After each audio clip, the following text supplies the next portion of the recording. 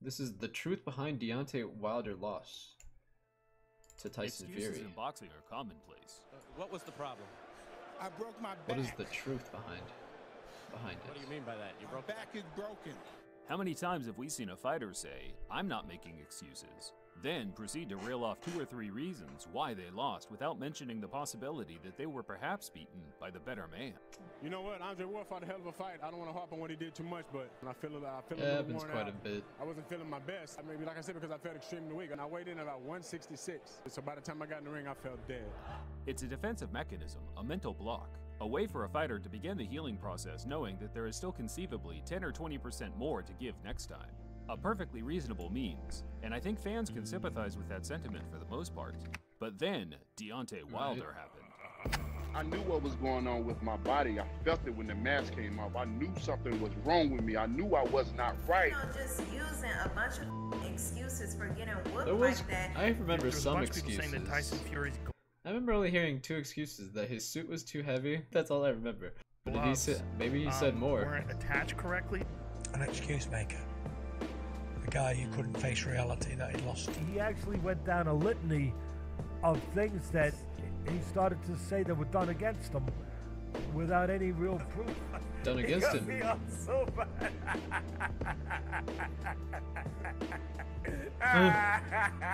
You're right. It wasn't the 40-pound suit got that he had Dylan on White coming to the ring. dying. That may have been a reason why his legs weren't there, but it wasn't the reason. This might be the most embarrassing excuse that I've ever heard. Because I speak it, believe it, receive it. Speak it, believe it, receive it. Speak it, believe it, receive it. What was the man saying? I don't even remember. I just remember the suit one for sure. And that was pretty crazy because like he picked the suit. The former WBC he should have heavyweight known, you champion know. Deontay Wilder has clearly struggled to get grips with the fact that Tyson Fury, the boxer, is the sole reason his perfect, unblemished record has been tainted, producing an unprecedented amount of excuses during the fallout of both fights. I can't make no excuses tonight. Got a lot of complications. On today's video, we'll be analyzing those excuses in the iceberg format, basically from the most credible down to the depths of what I personally see as implausible. Deontay Wilder's Wait, this face man will has represent so each many category. reasons that he could make an iceberg? Holy. From happy to angry. If you enjoy the content around here, a thumbs up would be appreciated. Here now, BLTV This is a new video presents format. the Deontay Wilder Excuse Iceberg. Explained. Okay. Let's see it. Broken hand. During the build-up to Wilder Fury 2, The man said Deontay his- told various media his hand outlets, was including the BT Sports documentary team, that he had broken his right hand during his preparation for the first Fury fight. The first Fury fight, I broke my hand, so I only had one hand. The right hand was it was very off in camp. I didn't want to throw it to injure it even more. I felt like if I reserved it and threw it in the fight, then if I broke it in the fight, then I'm getting paid. Although there was no evidence provided, I still see this as the most plausible excuse due to Wilder's long history of injuries with his hands. Somewhere in the region of 2009, Wilder crashed his motorcycle, which led to Whoa. rods being placed. What the? Look like a tribal rap on Somewhere in his the motorcycle? region of 2009, Wilder crashed his motorcycle, which led to Kinda rods weird. being placed in his right arm and metal pins in his hand. Despite the surgery, his hands have broken on many occasions throughout his career, with MRI scans proving that fact in his fights with Bermain Stever and Holy, Chris Arreola. the He Wilder proceeded to land- swings. Holy moly. With MRI scans proving that fact in his fights Some with of those Bermain moving Stever men. and Chris Arreola, he proceeded to land some Hail Mary blows that night, but I think this excuse still holds weight. Could be possible. It's hard to really narrow down precisely what Deontay meant by being a zombie, but during his first interview after his knockout defeat to Fury, he told the PBC, Like I said, I can't talk about a lot of things, but Said he it felt wasn't like a Deontay zombie. Wilder tonight. You can tell from the mask, from my reaction to certain things that I was doing in the ring. And that night, I wasn't myself. I felt like a zombie in there. There's a lot of things I can't say. You know what I'm saying? A lot of things. although some other excuses will tie into this zombie narrative later, I think Wilder might have just had a touch of stage fright while being under the lights. I think the fact Deontay was well over a stone heavier than his I was gonna previous say, 6 fights could have that made could him just feel be a bit caused by, you know, Tyson being Tyson in the ring and the lights and stuff, you know? Like, Tyson bullying him and beating him could, you know, make him feel like not normal. Sluggish also. Not uncommon in boxing, but it's rarely used as an excuse. Interesting. Biased referee. This is where the accusations start running a bit deeper. Wilder has been particularly vocal on what he feels was biased officiating in Fury's favor during both fights.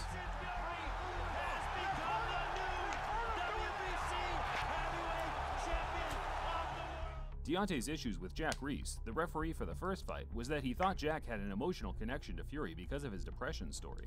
That relationship then led to Fury getting more time to get up from the brutal knockdown in the 12th. Watching this back, I'm more surprised that Jack didn't wave the fight off immediately rather than the supposed extra time given. The truth is, this knockdown was handled faultlessly. Jack did his job by the book, and replays of the knockdown show that he kept counting due to Fury's eyes showing a response after 5 or so seconds of the count.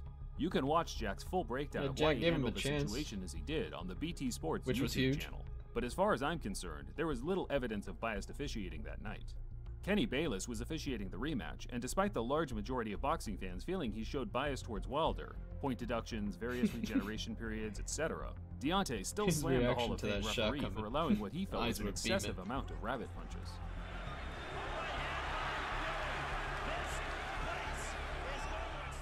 I can sympathize with Deontay in this regard because Tyson did, and often does, get away with an unfair amount of dirty tactics. Yet the fact he took a point away kinda negates his argument as a whole. My take after watching the rematch multiple times, Bayless didn't have his best night, but if any bias was shown, it came across in Deontay's favor. True. Of all the excuses Deontay made in terms of influencing his loss, blaming the former world champ Andre Dirrell is the one to me that holds the most weight. On the Charlo Brothers YouTube channel, they uploaded a ringside vlog of the Wilder-Fury rematch. During a small segment of the vlog, a loud voice can be heard screaming for the towel to be thrown in.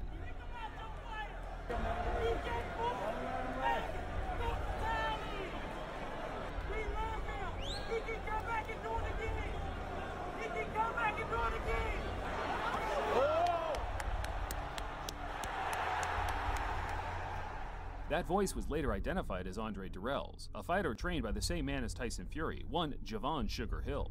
I'll be honest, I think the yelling could have perhaps played a part in Breland, Deontay's coach's decision to stop the fight, considering the entire ringside audience was obviously paying attention to what he was saying. Looking over but then again, everything falls apart when you take a second to think about the context. Deontay was taking the beating of a lifetime, getting punched from pillar to post while blood poured out of his ear. Deontay, wanting to go out on his shield, it's understandable. But even in a brutal sport like boxing, I think I was screaming the same shit, but I was at home. And corner teams need to take into account. Nothing, indeed, is impossible when you carry the power like Deontay, but him coming back to win that rematch was as close as it's going to get.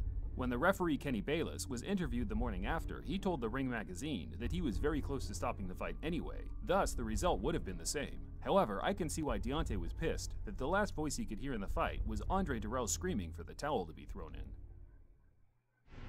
It's kind of weird. But the man was trying to look Whether you're a big boxing fan or not, the Deontay Wilder costume fiasco is a situation you're likely aware of, being that it's the excuse that made the most headlines. The outfit that you wore to the ring, wearing over 40. Wait, what was this one? The costume? Oh yeah, this is the one I know. Yes. Whether you're a big boxing fan or not, the Deontay Wilder costume fiasco is a situation you're likely aware of, being that it's the excuse that made the most headlines. The outfit that you wore to the ring, wearing over 40 pounds, is why you think you lost this fight? To pay homage to Black History Month, Deontay decided to wear a multi-battery, jewel-filled electronic costume that looked like it had been crafted by Rita to defeat the Mighty Morphin Power Rangers. Toy Story. That is an extraordinary outfit. Or Power Rangers. In all fairness, the outfit looked pretty awesome, but due to all of its gimmicks, it weighed in excess of 40 pounds. The idea that Deontay Wilder with a 40-pound outfit on, that it killed his legs, walk into the ring, that's crazy talk. I don't understand why he would say that. Deontay claimed the suit weakened his legs, and by the 4th round, he was out on his feet. Not because of Fury's assault, but because the costume had zapped him of his energy. Deontay also revealed he had tried on the outfit the night before, and on fight night, wore it for 30 or 40 minutes before making his way to the ring. This would have unquestionably tired him out to a certain degree, but my question is... He wore it for the 30 to 40 minutes and still decided, yeah, I'm gonna go out there with it. Yeah, why not? This feels perfect. Why didn't he just drop the idea if the thing was so dang heavy? Right. Stupidity is likely the answer, but to make matters worse, an old clip of him talking about his training regimen on the Joe Rogan podcast resurfaced, where he claimed he wears a 45-pound vest at all times during all exercises that involve using his feet. Oh. If I'm doing anything that consists of me moving my feet, is sprinting and stuff like that. And I wear a 45-pound vest on me as well too, and all my exercise and everything that. But I guess you wouldn't want that on the night of the fight, right? I have this excuse so high up the iceberg because I genuinely think it could have hindered his performance. Yet as Stephen A. Smith said, the validity of the excuse is irrelevant due to its embarrassing nature. Yeah. Some things are just better left unsaid. Right. A bicep injury.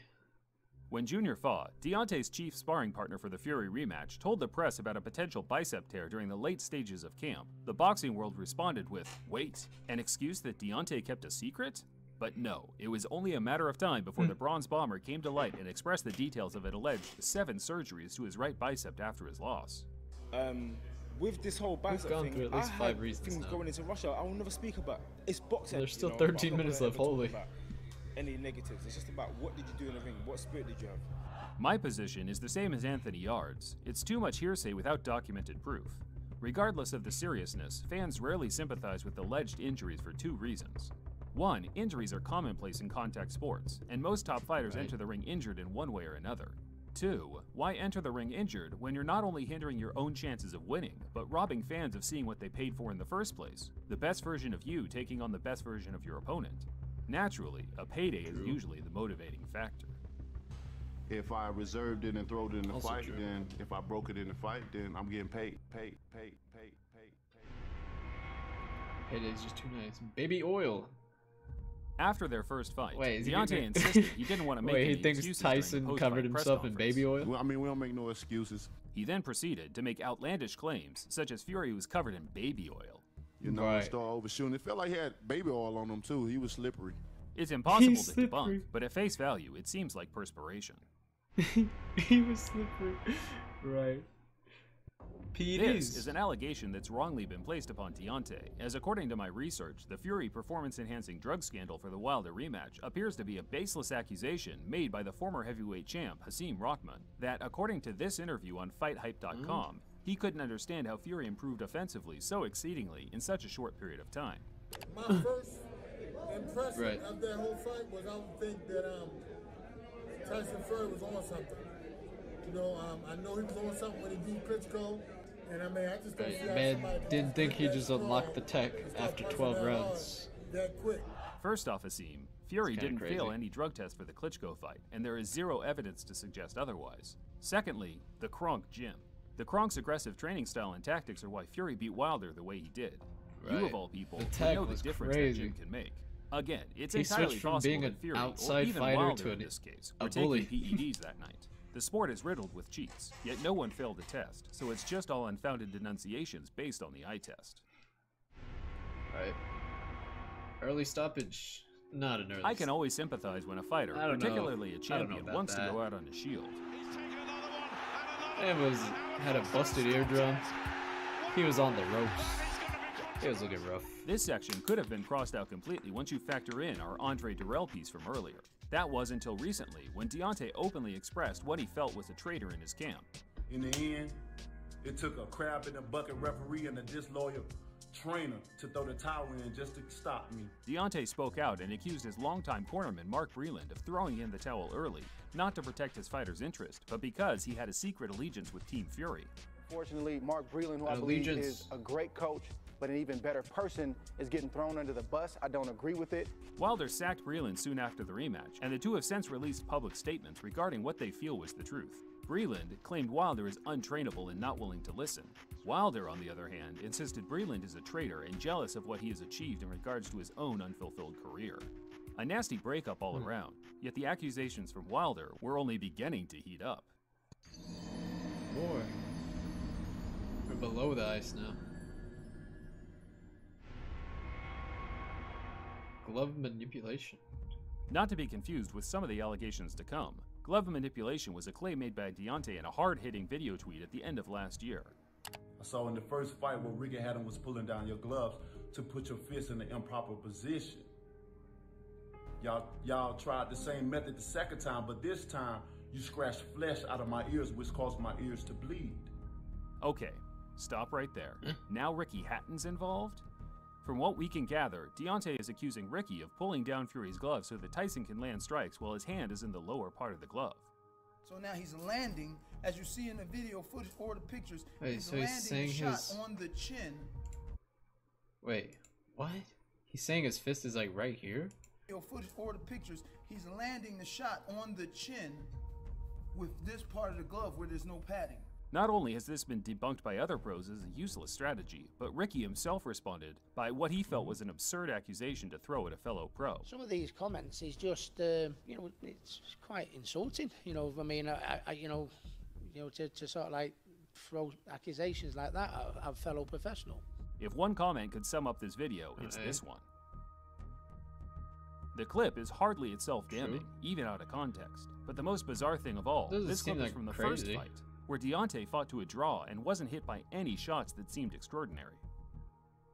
Yeah, it's kind of weird. Spiked water. We told you the Breedland drama was only starting to heat up as Deontay's last words on the matter involved a very spikeful accusation. But it wasn't just the fruit 7-8. Absolutely. It wasn't. You know what I'm saying? My water was tampered with, bro. From the point of coming leaving my dressing room, going into the ring, drinking certain water and stuff, and trying to keep myself hydrated and stuff like that, man, I just started feeling weird. In a phone interview with 78 Sports TV, Deontay claimed Breedland not only threw in the towel on purpose, but spiked his water with a muscle relaxer. Again tying into the whole Breedland grand conspiracy to dethrone the king, as Deontay put it. Your king is here. I was gonna say, why would your own coach like hit you with a muscle relaxer? But I forgot he thinks that he was on Team Fury as well. Deontay claimed Breedland was the only man to feed him water throughout the fight. Yet that can be debunked before the first bell even rang. No evidence was provided to suggest anything out of the ordinary was in his system. Was it just the heavy costume taking its toll, or something more sinister? Well, the wider boxing community has a hard time believing any of it. He felt that his water was spiked. Stop. Yeah. Stop. Okay. Stop. How many losses do I got? 8. Yeah. Somebody spiked my water on all those 8 fights, and I'm letting you know right now it was the water's that fault. those 8 fights, I think my water was spiked. I'm telling you. Believe me, brother. I believe him. A close second behind the costume excuse in terms of public outrage was the Glovegate conspiracy, or Glovegate 2.0. The Glovegate. First of all, look how the glove is broken in. Let's just look at that. This glove is already broken in. Look at the padding and look how thin the glove is, okay? Pictures and slow-motion GIFs were shared around Twitter and other social media sites, which appeared to show a lack of filler in Tyson Fury's gloves. The context of clips was irrelevant, despite most of them being from the first fight, as fans would mash up clips to try and create cheating narratives to excuse Wilder's loss. Nick Asbury, a longtime sparring partner of Fury, added fire to the flame when he released a short video showing Tyson's sparring gloves compared to his own. This is Tyson's and these are his sparring gloves that we were sparring with. As you can see, there's no padding in here, and all the padding's in the back. Even though I have my doubts about this video, its most damning outcome doesn't for a second mean Fury removed padding in his gloves for the Wilder fights. Some YouTubers have pushed the algorithm as far as possible to spread this narrative, so whenever you search the term, you'll be met by hours How would he even get the padding out though? They like watch them wrap their hands and trust then me, I sat through they a watch lot them of nonsense pick during the the research for gloves. this. He's a coward. Like both teams watch each other pick the gloves, I think. Cheated on Deontay Wilder. Period. Before every fight, a commission will hold a meeting where both fighters crazy. and their teams can attend and approve one another's gloves. Due to the Margarito controversy roughly 10 years ago, the level of inspection in today's game is at a much higher standard. Right. Here, we can literally see Jay Dees, Wilder's head coach, closely inspecting Fury, wrapping up and tying his gloves before the devastating rematch.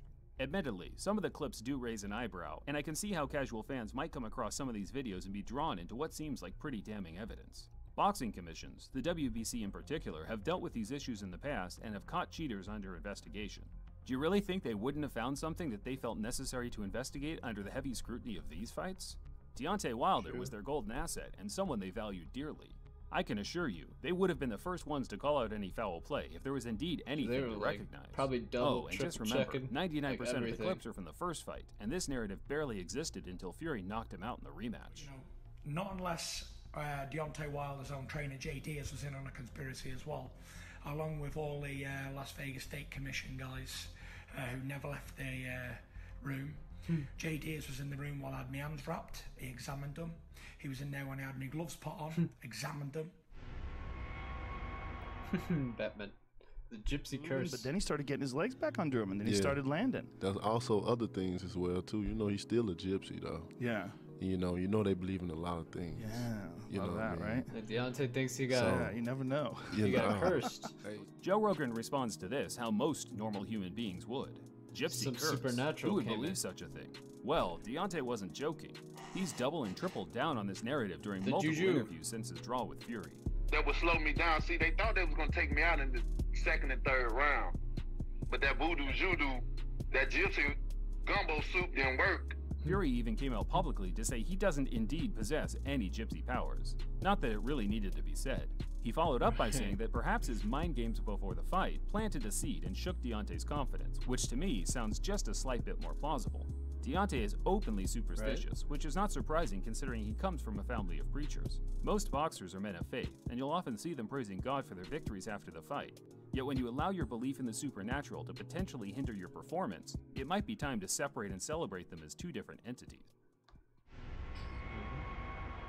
Loaded gloves. Wait, now he thinks the gloves are I loaded. saved the most confusing for last, because while a group of fans were pushing the removed glove filler People think it's empty, and Deontay now Wilder's people think brother it's full. Marcellus chucked a considerable spanner in the works by proclaiming not only did Fury have his gloves filled with horsehair and foam, but a solid object, potentially an egg weight, hidden amongst the mix. It was discovered by the doctors that my brother has a dent in the side of his head due to a blunt object struck against his head from his last fight. Before you ask, no, this picture isn't real. In all honesty, the real picture does still look quite incriminating. That is until you realize it's just a hyperimposed version of this one, which appears to be your run-of-the-mill swelling after being punched repeatedly by a man that weighs 275 pounds. Deontay championed his brother's theory during that tweet at the end of last year. Sounds like he wigged him up pretty well, then. Something That's the what it sounds size like. and the shape of an egg weight. Here's the reason why the side of my face swelled up in an egg weight form. As for the dent, I think what makes it look bad is the fact that there are numerous swellings around the same area, which makes one part look crushed in, when in reality it's just the surrounding area inflamed. I'm not saying for certain that Fury didn't hide something in his gloves, remove padding, groom the ref, cover himself in excessive oil, take PEDs, or engage in Breland's master plans to dethrone Such the a king. long list. I'm just saying there's no evidence, other than some blurry pictures and Deontay's word, to take for any of it. True. Now, this is such a Now, long I list. can imagine that there are a few people who Oh, will wait, we assume made I it to have the a end. bias to Team Fury or some unconditional hate for Wilder, but the truth is, I picked Deontay to win the first fight. I honestly thought his power could overcome the skill gap. I'm not mad that I was wrong. I've been a fan of both these guys dating back as far as 2008 when they were just starting out. I was one of the first people on YouTube making videos about Deontay while most, not all, hardcores among the community were trashing him on the forums and in the comment sections. Even now, as the third fight between the two looms, I don't lean one way or the other. I don't think I watched their fight I just want till to the see the best second man one. win. Witnessing greatness is my biggest Oh motivation. man, their second in and boxing. third fight were good. Despite all the And the first ludicrous one's good. excuses made by It's just I Deontay, didn't I watch still it wish live. him all the best moving forward. The only thing I found genuinely bothersome was how his relationship with Breland ended. From the outside looking in, Sure, it that was seemed pretty uncalled weird. for from Deontay's perspective, doing it in the public manner he did.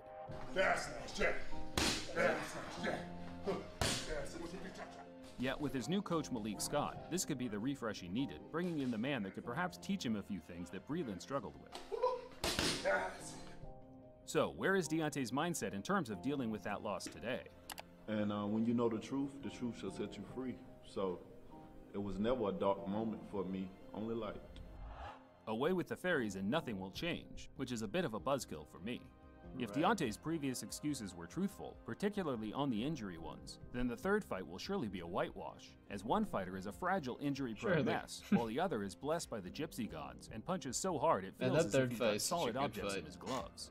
What's to get excited about? Well, in the case the majority of boxing fans were right, and Deontay was telling a few white lies, we could still be in for an intriguing matchup between one of the most destructive heavies ever and one of the most unpredictable and brilliant fighting men of our time. It absolutely was massive. Quite the spectacle. Thanks for watching. Well, that was a good video. It was very enjoyable.